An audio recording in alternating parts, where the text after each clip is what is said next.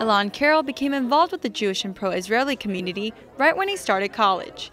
KAROLL is now a junior and the co-president of the ILLINI Public Affairs Committee, who says Israel Week is a great time to celebrate his identity. I'm a Jewish student on campus, and there's 3,500 other Jewish students on campus, and for us it really means a lot that we're celebrating our Jewish identity and celebrating Israel and its culture. Israel Week is a collaborative and philanthropic event hosted by the ILLINI CHABAD, ELANIPAC, ELAN HILLEL, and ELAN students supporting Israel. We come out with a plan of events for the week which are fun, engaging, educational, and really focused around themes of inclusion and celebrating diversity. In light of the celebration of Israel Week, t-shirts are being sold in the quad to raise money for an organization called Save a Child's Heart, which provides money for Israeli doctors to give free heart transplants to Middle Eastern children.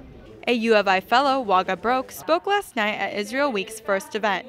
She says that holding conversations on Jewish and Israeli culture helps eliminate stereotypes. More people need to be able to ask questions and be willing to learn more than just like assume things about different groups, about different religions.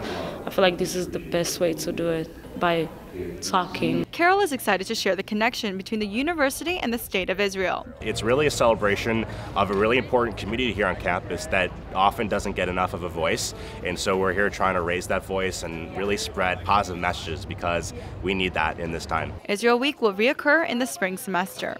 In Urbana, Jane Lee, UI7 News.